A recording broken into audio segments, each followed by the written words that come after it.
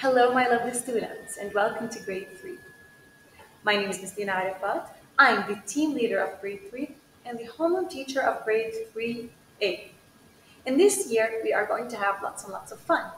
We will learn through various interactive ways, have a variety of activities and explorations. Before I speak to you about the English curriculum, I will first go over the rules in grade 3. The first and most important rule is to respect and be respected in return. Respect means that you accept somebody for who they are, even when they're different from you or you don't agree with them. Rule number 2, be prepared with your books and supplies. This is very important to come to school fully prepared. Number 3, raise your hand to speak or to answer questions.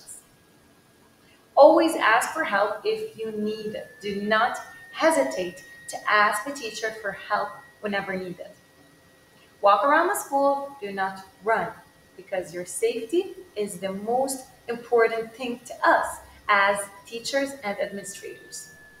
Be honest, have a positive attitude, and always be creative. I need you to think outside the box in grade 3 and to shine bright.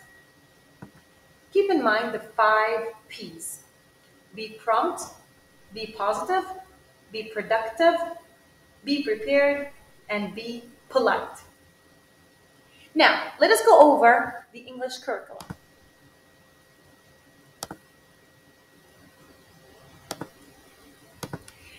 The book covers all the skills you need to become a great grade 3 writer, speaker, listener, and of course, grammarian.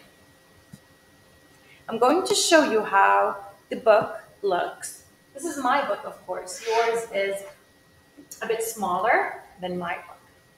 Each unit, now of course there are 2 volumes, there are 2 English books, 5 units in total in both books.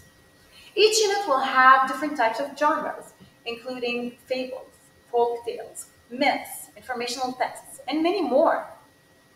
We will divide the work throughout the week as follows.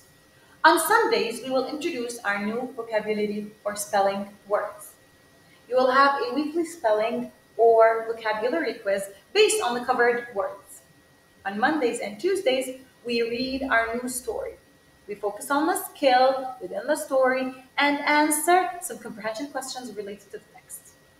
On Wednesdays, we introduce and practice the use of grammar. And lastly, on Thursdays, we practice writing paragraphs. Now, in grade 3, you will notice that we will work extensively on writing paragraphs.